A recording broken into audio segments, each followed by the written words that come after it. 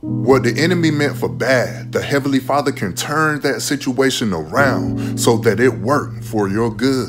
See, when Daniel was cast into the lion's den, everybody thought he would be devoured, but his faith in the Heavenly Father is what provided the protection he needed to make it through the night. See, the words say God shut the mouth of the lions, and he walked out of that situation without a scratch on him.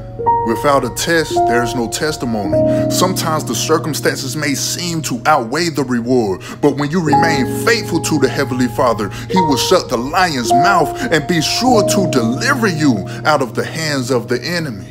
So whatever the devil try to throw your way, as he walk around like a lion seeking whom he may devour, just know the power of God can turn any situation around, for we hold the power with confidence that we may have authority over the enemy in Jesus' name, because greater is he that is in you than he that is in the world. We are more than conquerors. So today I pray that you're covered by the blood of Lord Jesus, and that you're covered by his protection, because the enemy can't do what the Heavenly Father don't allow. No weapon that's formed against thee shall prosper, and every tongue that try to rise up against thee in judgment thou shalt condemn. For this is the heritage of one who served the Lord in righteousness, said the Lord. In Jesus' name I pray. Amen.